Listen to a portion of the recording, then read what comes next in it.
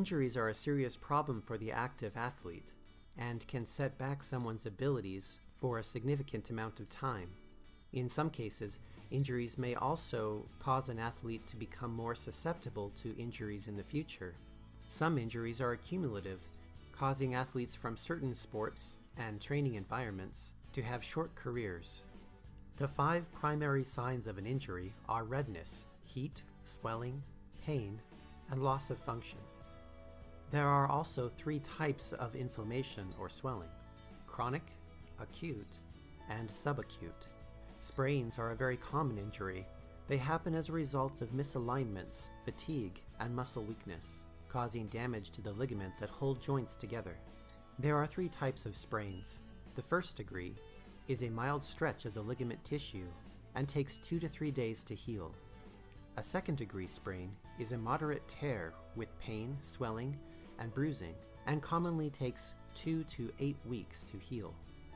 A third degree sprain is a severe tear with pain and loss of function. 6 months to a year is often required, and in some cases, surgery. It is important for any athlete or movement artist or teacher to bear strictly in mind that 65% of injuries occur when the athlete is fatigued. Some injuries may be difficult to avoid, but for the large majority of injuries, prevention can be as simple as being aware of your environment and controlling the space in which you practice and train. Take note of the floor, the heat, cold, altitude, and any other possible hazards. But beyond the environmental conditions, an athlete must take particular care to condition the body effectively. Such an athlete is also aware of his or her strengths and weaknesses and concentrates with great intensity during the exercise or practice, maintains consistent ideal body weight, which should be discussed with your doctor. This athlete is also aware of the need for rest and eats well. He or she recognizes the warning signs that signal fatigue and cuts back on the activity or intensity that caused the fatigue. Even the smartest athlete can't avoid all hazards. You will be hurt sometime despite precaution, so it is good to know about the different kinds of injuries in order to make decisions about whether to see a doctor. Here we will discuss the 3 types of injuries: traumatic, chronic, and systemic. Traumatic injuries are caused by falls or sudden accidents or impacts, like taking a blow from a kick or punch, and include fractures, sprains, strains, bruises, contusions, concussions, cuts, lacerations, dislocations, and subluxations. For chronic injuries, the suffix itis refers to inflammation, which is common in chronic conditions. Misalignment, inadequate conditioning, and muscular imbalances are the most common causes of chronic conditions, which include tendinitis, which is an inflammation of the tendon; bursitis. The bursa are the ball bearings of the body located at high friction points. Undue stress may cause irritation and inflammation. Knees, shoulders, and hips are common areas affected by this. Myositis and fasciitis. Both are general inflammation of muscle or connective fascia. Generalized swelling and spasm of muscles are its effects. Major misalignments contribute to these conditions. Remember, of course, that muscular imbalances in the body can lead to misalignments. Systemic injuries include shock, hyperventilation, salt deficiency, anemia, and hypoglycemia. Shock usually accompanies traumatic injuries. Symptoms include cold, paleness, lightheadedness, nausea, and a shallow, weak, rapid pulse. Hyperventilation is breathing too much. Symptoms include deep, panicky breathing, accompanied by weakness, dizziness, and nausea. Deficiencies with salt, anemia, and hypoglycemia, low salt, iron, and blood sugar, each result in weakness and fatigue. Sweating during a workout leads to dehydration and loss of minerals like salt and potassium. Without this, the muscles go into spasm. You may also feel nauseated from lack of water. Plain water is the best way to replace fluids. Eating a good diet with fruit and vegetables replaces minerals. Iron and blood sugar both result in fatigue, but for different reasons. Without iron, the body can't make red blood cells to transport oxygen. Oxygen is used in the metabolism process to make energy for your body to function. Sugar is also used for energy and for the resynthesis of lactic acid, which builds up over time with muscle conditioning. The tissue repair process always creates some scar tissue. The body is very efficient with healing, but often produces too much scar tissue. Scar tissue is inelastic and has no circulation, so it cannot do what normal tissue can.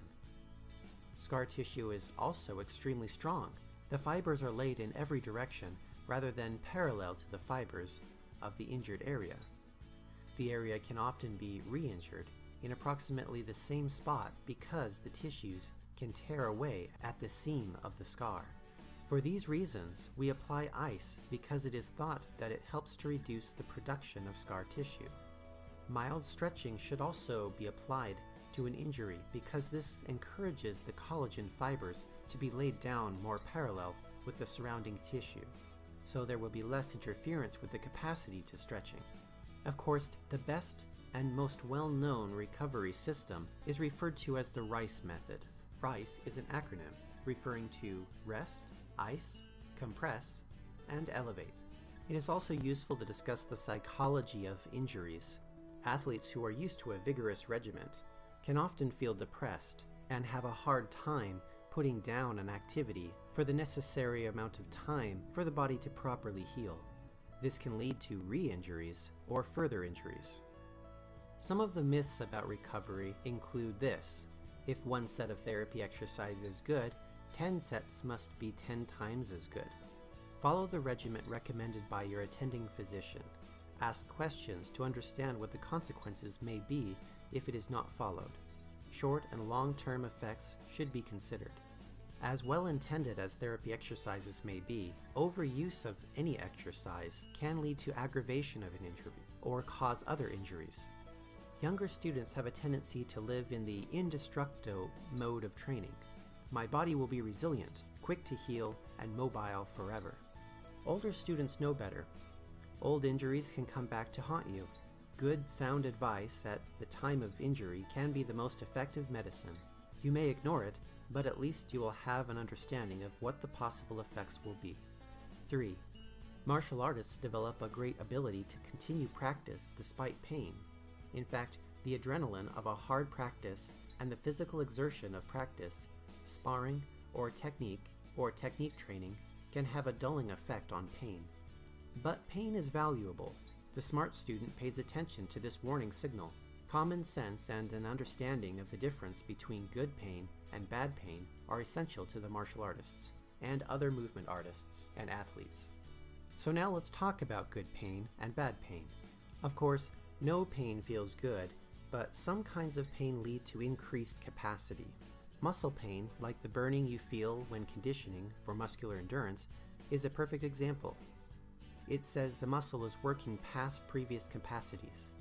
The body responds well to working past previous capacities, so long as the work is not so severe to cause spasm. Stretching after a workout is another good pain. Stretching should feel warm with generalized prickling. Any pain associated with increasing capacity will be generalized and dull. In contrast, bad pain is sharp, piercing, highly localized, and sometimes shooting to other parts of the body. Tendinitis is localized pain. Bone contacting has a sharp pinching sensation. Any sharp shooting pain should cause a stop and investigation of the cause. In some cases, this kind of pain is related to nerve injuries. Pain from injury is caused by 3 factors. 1. Injured tissue itself. 2. Spasm of muscles around the site of injury. And 3. The swelling that immediately follows and puts pressure on surrounding nerve endings. Now we'll discuss the overuse injury. The characteristics of overuse injuries include a gradual, insidious onset, no history of trauma, typically no indication of a major inflammatory process, and is usually the result of repetitive activity.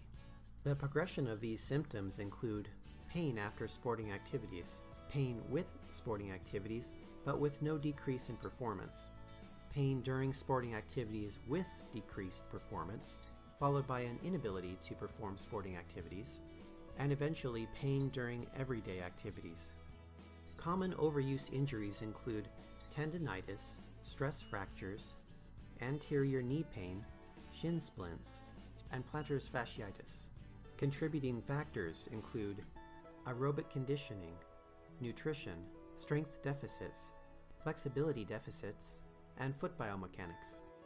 Here is a list of other indications of injury: compensations, limping, supination and other gait adjustments, holding a limb close, favoring, with a stressed look on the face, uncommon sweating, disorientation or dizziness in more severe cases, maintaining an off-balance position with a decreased performance level or decrease in function. Hey everyone, thanks for watching this video. I hope that you found it useful. If you're studying this material for an exam, I hope it goes well for you and that this video has been something that you can refer back to. And it would be really helpful to me if you would leave a comment and let me know what parts of the video were most useful to you in your preparations, or if this was just for your own enjoyment and education. I hope that you'll consider leaving a like and subscribing to the channel, and check out our Patreon page. In the meantime, I have several more videos like this and others along the way, so check out the rest of the channel, and I'll see you all next time.